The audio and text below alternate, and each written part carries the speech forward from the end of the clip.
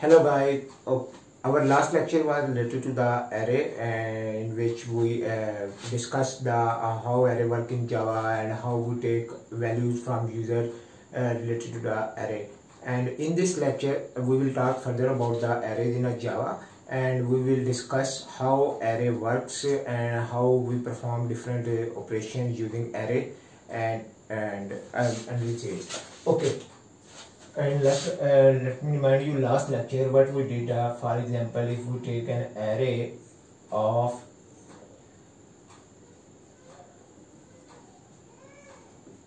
of 10 size, so what it will be, this will be the array of simple a of 0, a of 1. Let me reduce it to the 5. A of 1, array at 0, array at 1, array at 2, array at 3, and array at 4. Because we have a size of 5, so our first index will be 0 and last index will be 4. Indexes will be 0 to 4. So when I will use array, so I will have 5 values of array which I can store in it.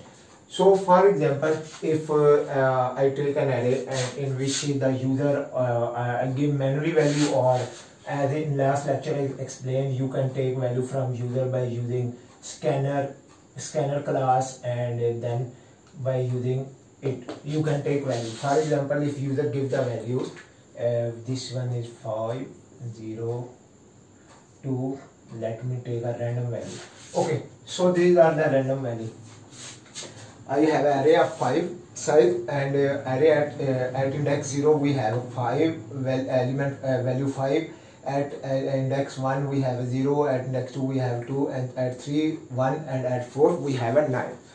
So for example, if I say you have to sort this array, currently it is in a random state, it is not in a sequence. We have to sort the array. So for this purpose, let me tell you what we will do.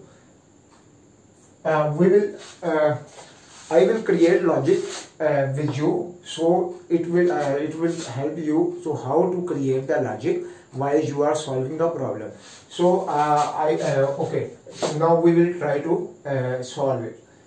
What we can do, for example, if I have to let's leave the code. For example, in mathematical operation type, what we will do if we have to sort it. For example, if I want to sort it like 9 5 2 0 1 or 1 0 2 5 9, what we will do, we have to create a logic so we can sort it. There are different algorithms we can choose, but I will in this lecture I will tell you about the bubble sorting. So what bubble sorting do? It is basically swap the elements and convert the array and into a sequence. For example, if I will check this element is less than this element, then swap this. In this case, what it will do, it will check 5 is less than 0, then 0 will be on a place of 5 and 5 will be placed on a 0. Then 5 will be checked by next element, then it will be checked by next element. At one point 5 will be on sequence position. So how we will do it from loop? We have to, because we have to perform operation on array, so we have to do it by loop. For example, if I can use for loop, you can use while as well and any other, but at this situation we know the size of the array and we have to increment by one, so I will use the for loop. I is equal to 0 because my first index is 0, I is less than, I know the size of array, I plus plus. This is why I am creating I will take a loop. So what this loop will simple iterate on a function. But for example, as I explained you, I have to compare these two elements, then next two element, and then next two. It means my there will be a one loop which will be iterate again and again till the specific element reached at its specific at its right position. So for which I will need to take another internal loop. And j is equal to, this loop will start, we will discuss, we will create logic, and its maximum limit can be its size, not more than its size, and j plus plus. So in programming language we say it's an external loop, and this is an internal loop, because it is inside the one loop. So every loop which will be inside it, for other loop it will be external, and the next will be internal. But in that scenario we have only two loops, one is the external and one is the internal. So I currently did not, I did not put any value here. So from where j will start, let's create a logic on it. I told you that in the next what we will do, for example we are on a 0 state, then I will compare the 0 and 1 element, then I will compare the next element, mean 1 and 2, 2 and 3, 3 and 4. So if I have one array as index 0, then I need an other of 1. So for this I will need the next element of I. So according to that my logic will be I plus 1. So if it will be 0, then it will be I plus 1, and if it will be 1, then it will be 1 plus 1, 2. And what we will do, we have to compare if array at index j is greater than array at index I.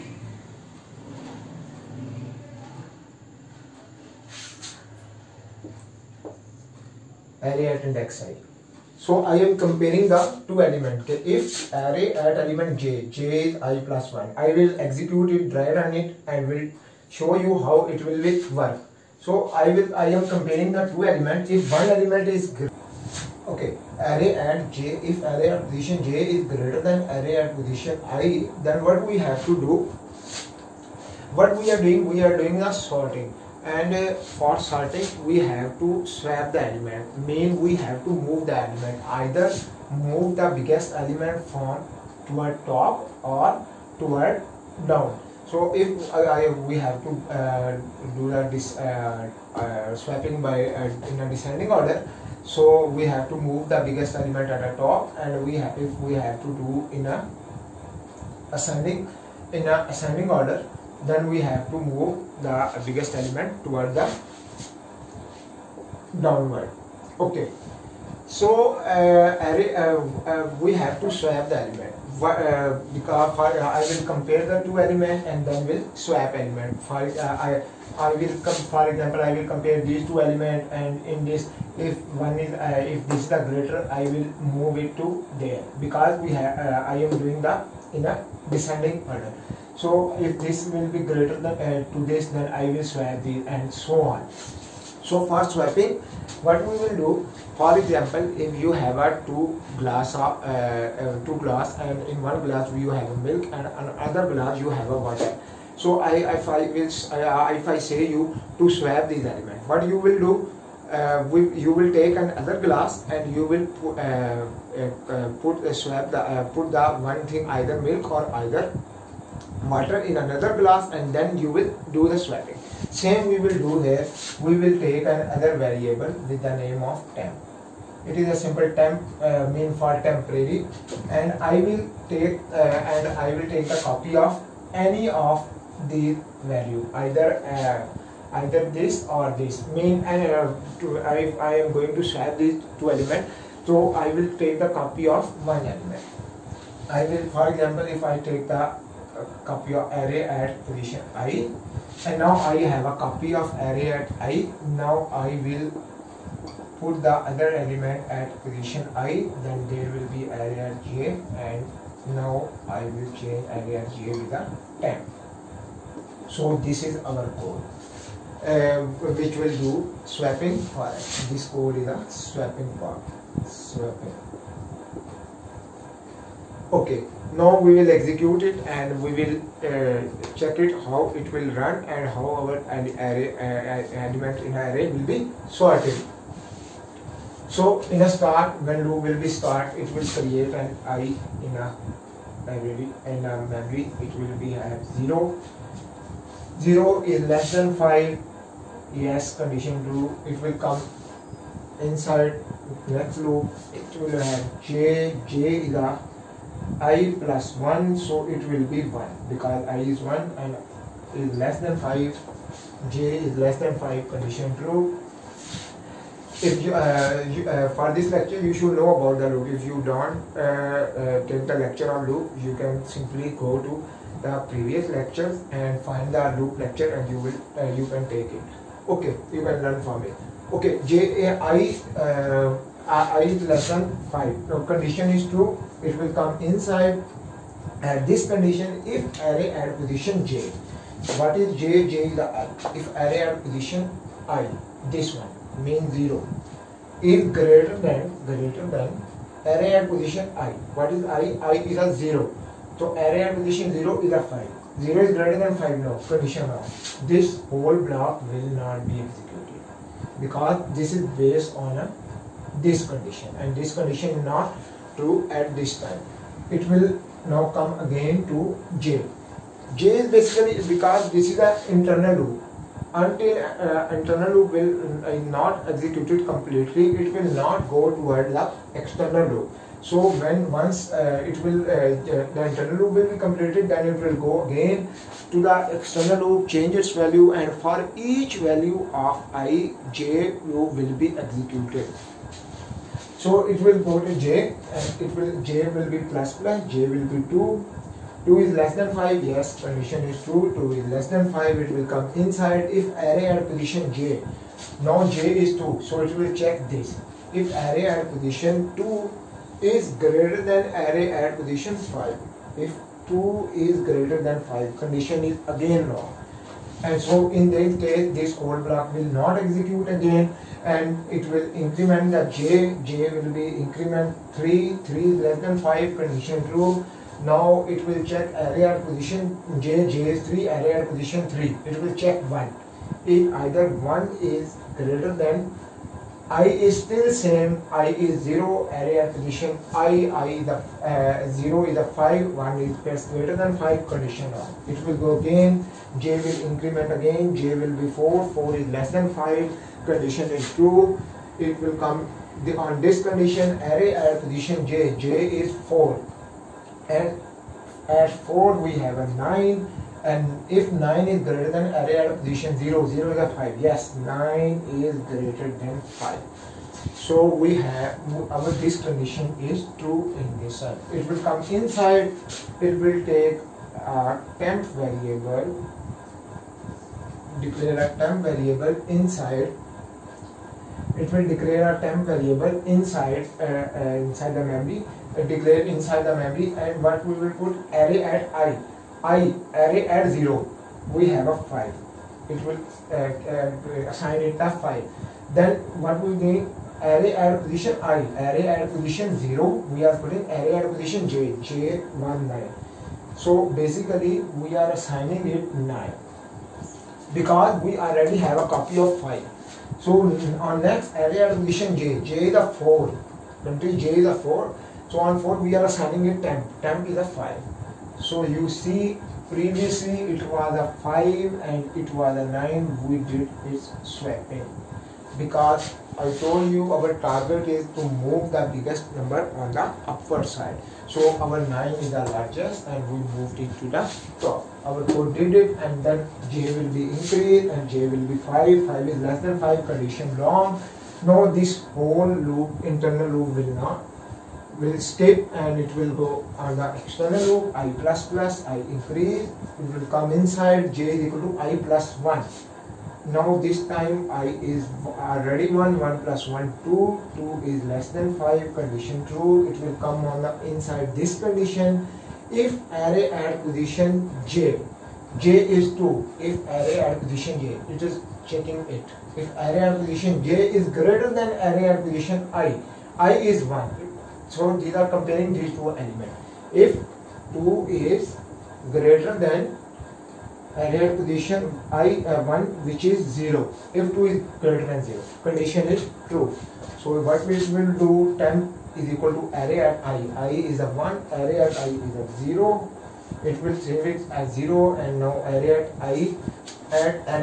I is equal to array at j. So currently array I is a 1 and j is a 2, so at array at 1 we will assign array at position 2 which is 2. Now array at position j, array at position 2 will be assigned at 10, so it will be 0. So as you see, we swap these two elements as 2 was the greater than 0. So as our target is to move the bigger element toward upward, so we swap these two elements. Then j will further increase and j will be 3, 3 is less than 5, condition true. It will come inside array at position 3, which is this, is comparing with greater than array at position I is a 1. It is comparing 1 with 2, if 1 is greater than 2. So currently we are comparing array at j 3, array at position 3 which is 1 with array at position I is 1, so array at position 1, these two elements. So 1 is greater than 2, no, condition wrong, or this condition will not execute. J will increment, j will be 4, 4 is less than 5, condition true.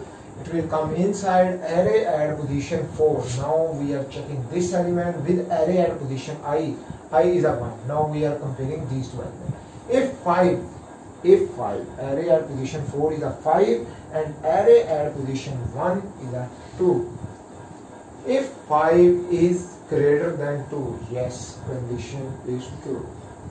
It will come inside on temp. We will keep the array at position I which is basically 2, and then array at position, and then array at position I we will keep array at position j, so it will be 5, and then array at j it will be temp, so it will be 2. So again we swap the two elements because 5 is greater than 2. We swap these two elements and 5 on the upside and 2 on the downside. Okay, now again j will be increased, it will be 5, 5 is less than 5, condition false.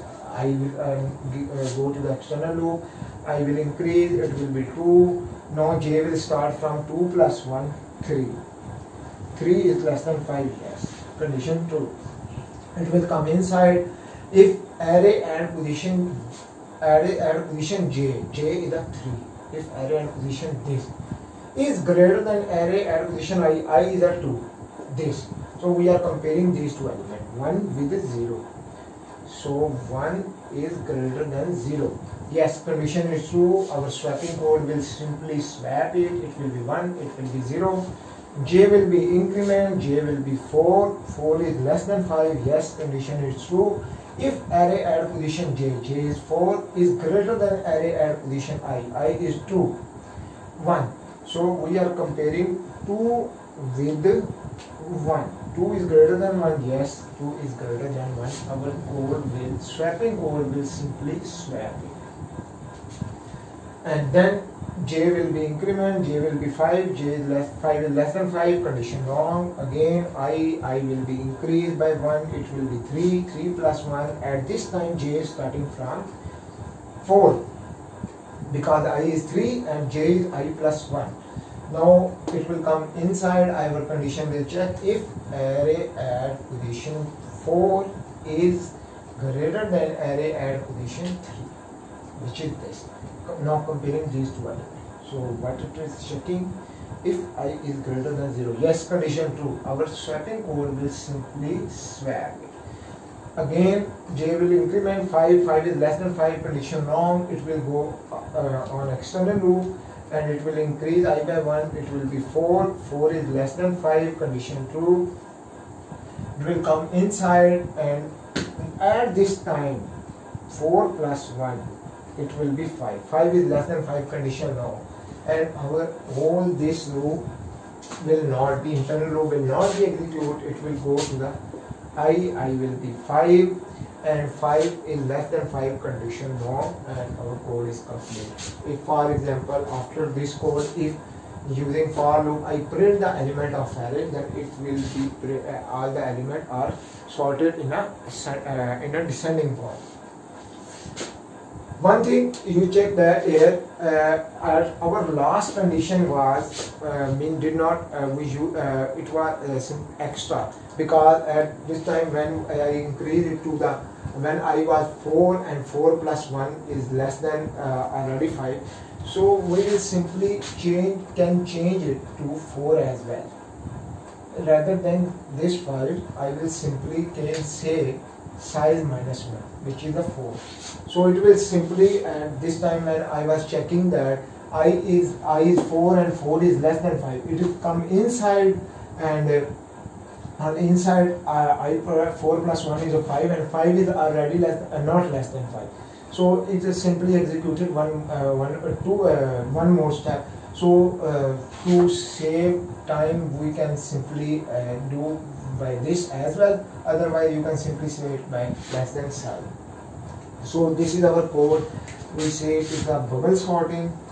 We have different sorting algorithm. You can check it by yourself and practice it by yourself, either some quick sort, merge sort, insertion sort,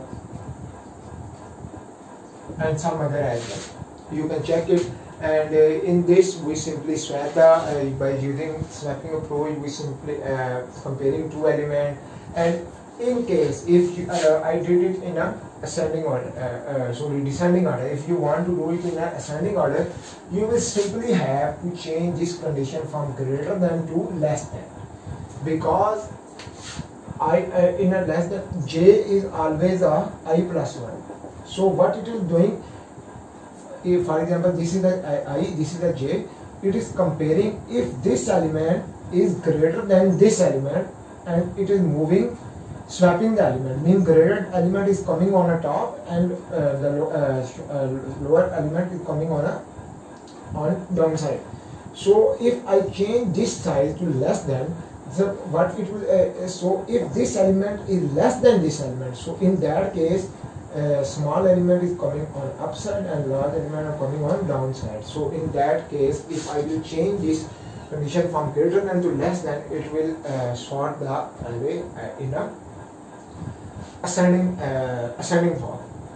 And simple, so you can run it, and I will also put the exercise at the end of NeatBeans, where we will write this code and will execute and will check how it is working. One thing I want to tell you there, I declared the temp variable inside here. This is regarding the good programming approach tip, you can say. As I already told you in previous lecture, if I will whenever we declare the variable, it declared in our memory.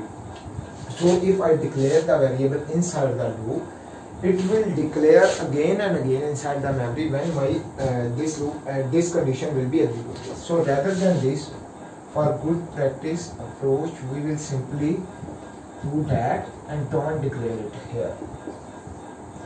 So what is the difference between them? It will be declared only one time in a memory, and it was declaring it again and again when my this condition was true. So regarding my memory management, this is the best approach for good programming. Yes, you can also declare that, but for the memory management, this is the better approach. And yes, for assigning, definitely you declare the variable. For assigning it a new value again and again, you can assign it a new value. But for declaring purpose, every time you declare a variable, you declare in a memory and you consume the memory, so rather we will declare it outside the loop. So you can practice it. I will also put the NeatBeans approach, and we will come with the next lecture, and I will upload. I will put after it to the our NeatBeans code, and you can try it by yourself, and also you should try the other algo and check the difference between them. Okay, thank you. Okay, we created a class with name bubble sort. We will create main method.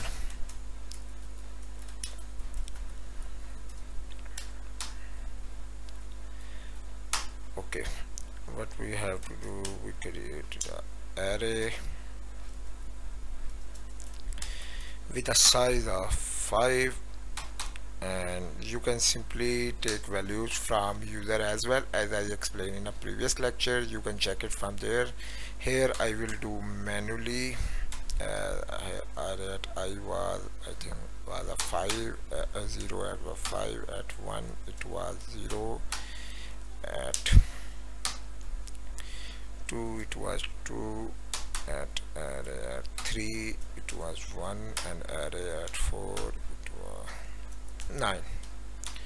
Okay, so what we have to, and array at 5 is equal to 10. What is the issue with this line? Those who take the previous lecture will know about the issue. Okay, we will check it when we will execute the code. Let's write the loop code. Int I is equal to 0, I is less than 5, I plus plus, and then for int j is equal to I plus 1, j is less than, there are two ways.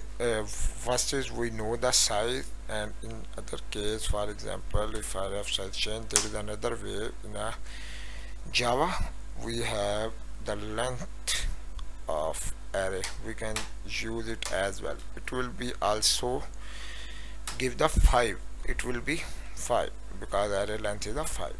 So here is the condition: if array at position j is greater than array at position I, greater than array at position I. So what we have to do, we simply have to take, well, int temp is equal to array at I, and array at I is equal to array at position j, and then array at j will be temp. So this is our code. Let me print all the element of array before sorting. Elements of array before sorting.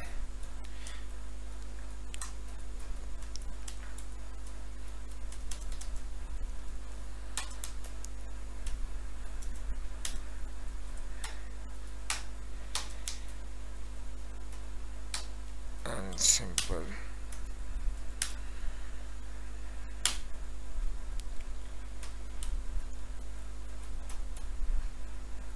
System.out.println array at position I. This will print the element before sorting, and then I will print it after sorting as well, so we can compare the element. So let's execute it. You can run it by there run, or if you have only one main class in your project, then you can run it from this run button also. Control F11. Okay, let me run file. Okay, so here is an exception at line 22. So on line 22 is giving the exception of array index out of bound exception. Basically our array size is a 5 and I am trying to access its index 5. If array size is a 5, then it means its maximum max index will be 4. I can't access 5, so I am trying to access out of bound index of array, so it is array index out of bound exception. Let me remove it and now run it. Okay, so before sorting it was 50219 and after sorting it was 95210, and this is in a descending order. If I want to do it in ascending, I will simply change greater than to less than, and it will be, you see, it will be now in a ascending order 0 1 2 5 9. And one thing I mentioned in lecture, it is we have to declare this variable outside the loop and simply do that for memory point of view. So you can try it, but practice it, and you can also try the other sorting algorithm, because it is a bubble sort. You can try quick sort, merge sort, insertion sort, and check the difference, how it's working. Try run it as I explained you in a board lecture, and practice it. We will meet in a next lecture, and don't forget to subscribe the channel and also share it with other, and also click the bell icon so you will get update when I will upload, get notification when I will upload next video. Thank you.